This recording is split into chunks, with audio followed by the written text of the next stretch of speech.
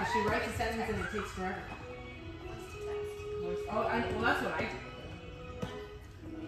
Right. No, but what's the point? Is it the writing or the spelling? If it's the spelling, fine, then. Right. But the writing is the process of getting thoughts on. So like. Yeah. Which is what I do for my own students.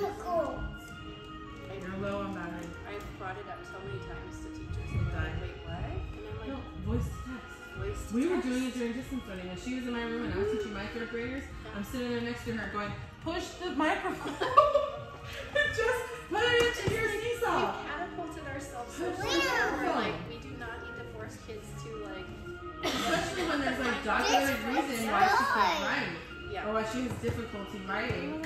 When she can tell you for 10 minutes about whatever animal she's researched.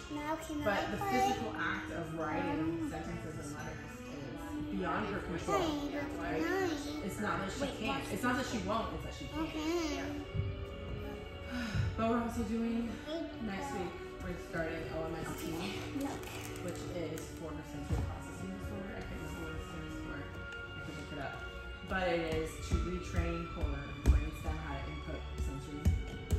So it like the bed moves. It's the passive therapy she's to do there. She lays on like this bed and moves slightly.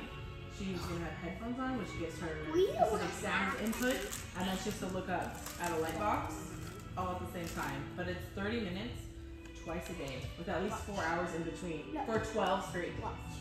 It'll be all consuming for my life. Which game are you playing? Yeah, I think I'm going to take her the first couple days, but I'm going to have my dad come with us. And then hopefully she'll be nice and she'll like it. And he can take her to the first ones and I'll take her to the second ones. Yes, child. But like, there's like supposed to be amazing.